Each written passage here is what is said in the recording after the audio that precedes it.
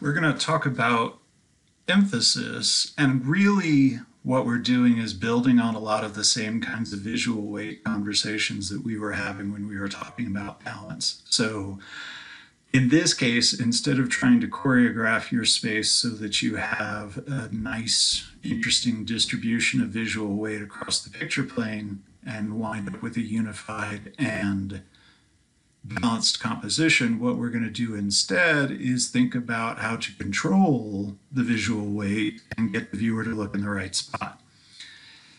Really, though, on the basics, it works the same. Things that you notice, like you got to keep an eye on the one that's going to explode, or you got to keep an eye on the one that's all by itself, are going to stand out. So things that you notice because they have some sort of contrast. That contrast could be as simple as the shape.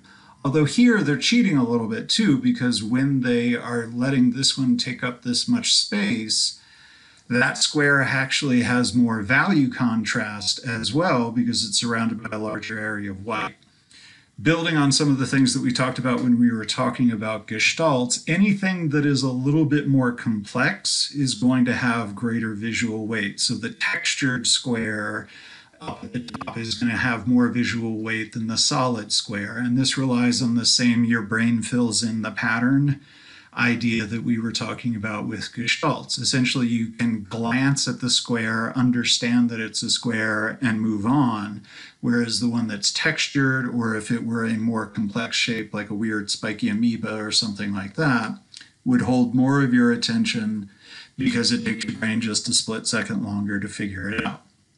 Moving over here, yes, the large one has more visual weight, mostly because it's large, although again, they are cheating because they also put the large one up at the top where it looks like it's defying gravity and is about to fall and squish the little one. Run, little one, run!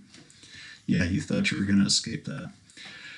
Most of the time, though, we're looking at images that are much more complex. And so when we see the one all the way on the right at the top here, we've got a couple of different things that we could look at.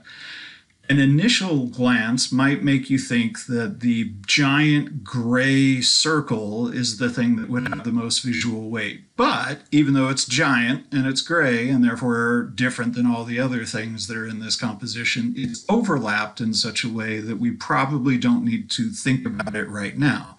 The analogy I like to use with this particular image is essentially that Indiana Jones has to get past all the flying darts before he worries about the big gray boulder. So we're not going to worry about the big gray boulder. There is a certain amount of subjectivity, though, in terms of what's going to have the most visual weight. For most of us, it's going to be the textured thing because it's A, textured, and B on top. Some people, though, are going to come over and look at the high contrast of this one rectilinear form all by itself, especially where it's surrounded by so much white. Most of us are going to be over here. Some of us might be over here. And even when we're over here, some of us are going to be looking at it right there. Some of us are going to drop down to the bottom. Some people are going to look at the top. The top people are mostly freaks, though, so you don't have to worry about those. So let's just say that most of us are going to be up here in the rectilinear where it's intersecting with the curve area.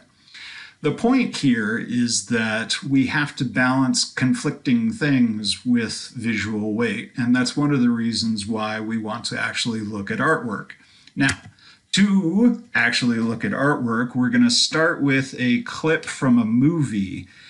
We're going to look at a brief moment of Schindler's List, one of the few instances wherein they actually use color in the film. Before we talk about it, I want you to go ahead and exit out of this little talk and watch the video clip that is part of this module. You're looking for the one that says Spielberg Schindler's List.